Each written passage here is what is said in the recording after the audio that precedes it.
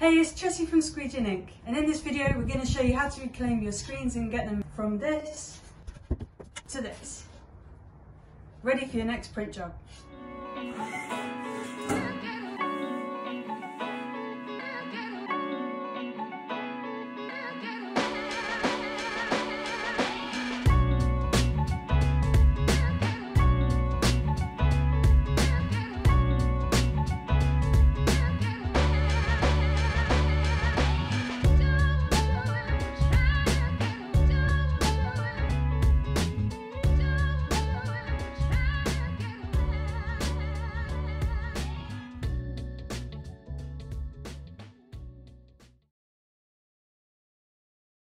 We're going to take you through two methods. The first one is like manual, and that's better for like smaller setups.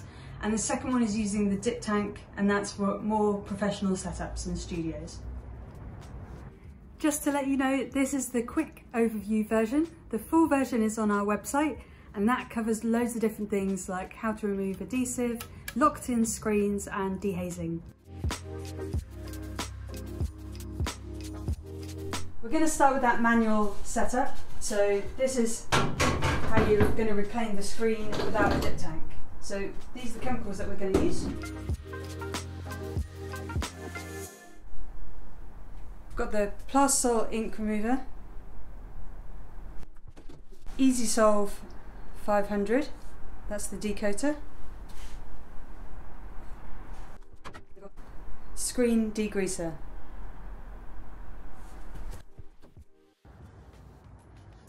So we're going to show you this in 3 easy steps. First of all, it's going to be taking that Plastisol ink off, then it's going to be taking the emulsion off, decoating, and then we're going to degrease that mesh and get it ready for its next coat and your next job. So let's just get that Plastisol ink off first. So you've got your Franmar Plastisol ink remover. I'm quite generous with it, and then we'll have a scrubbing brush.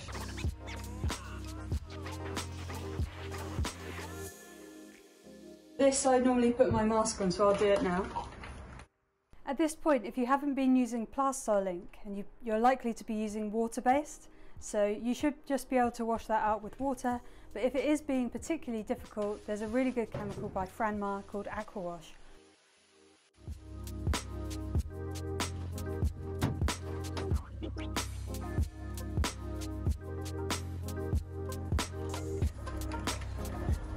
That's got the huge majority of that Plastisol ink off already.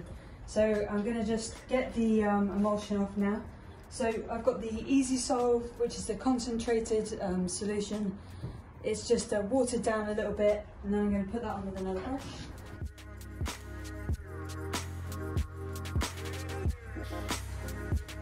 It's important to do both sides as well, and try and let the chemical do the work, so the more the merrier.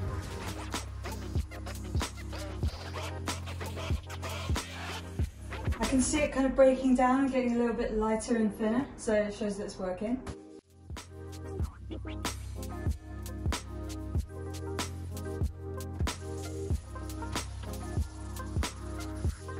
So I'm pretty sure that's going to come off nice now, so I'm going to whip my mask back on.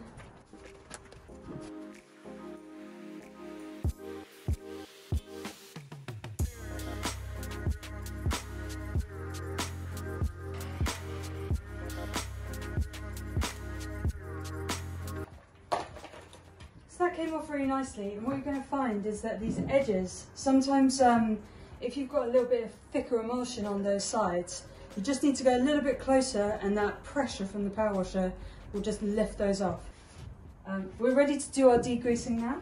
So I've given it a bit of a rinse at the end there. I went from top to bottom. Now I'm going to use the screen degreaser and a nice fresh new brush.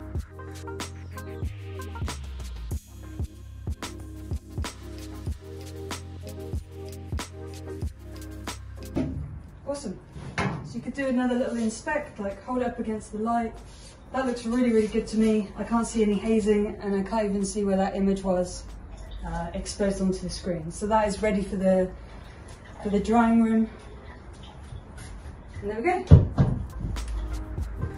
If you're enjoying this content, if you could please hit subscribe, you'll get a notification next time we upload.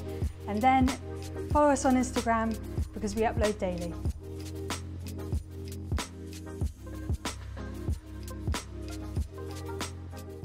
The second method is the dip tank method. So it's less manual and you find it more in professional setups. So how I've been trialling it myself is I actually like to remove the plastic quickly and then put it in the dip tank. I just feel it's more effective that way, and it is actually quicker and better results.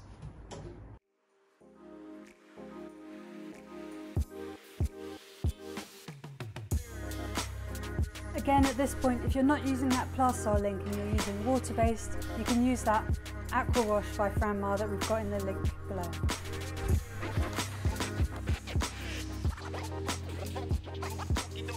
Now it's ready for that dip tank.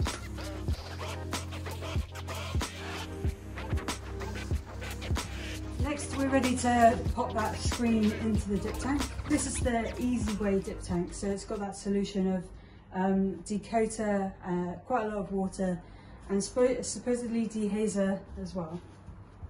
So I'll pop that in.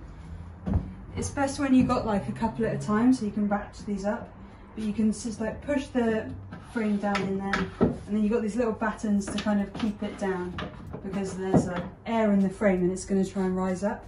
So I've kind of worked out that 2 minutes works really well. So we've got our dip tank in a little shed because we have to have our washout booth and stuff outside because our studio is quite small. But what we've done is, with the shed is there to stop the solution from freezing. We've also got insulation around the back there to try and like keep that temperature up. Ideally, you actually want the dip tank to be quite warm, so it's even more effective. So that's had a good amount of time now. So you can take out your little battens. And you want to like let some of that solution fall back in there, so let it drip back in. And we're ready to take it to the tank.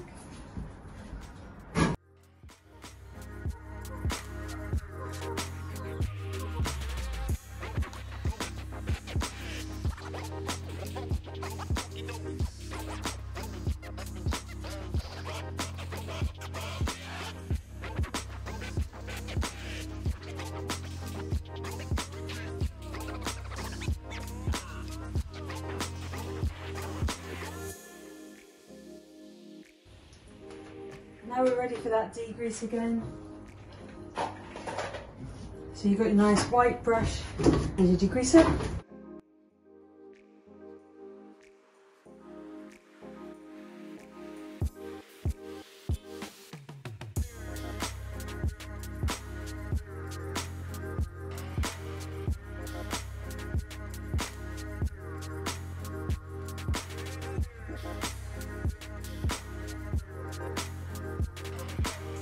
Brilliant. So that's the second method, and believe me, it's so much easier than manually brushing and waiting, because you can get into a real rhythm of having two in there at a time. You can get two side by side, and it speeds it up so much better, and it just makes the whole reclaim process much easier in a professional studio. Just a reminder, you've just watched our short video, and our long one is on our website, and it covers loads of tips and tricks.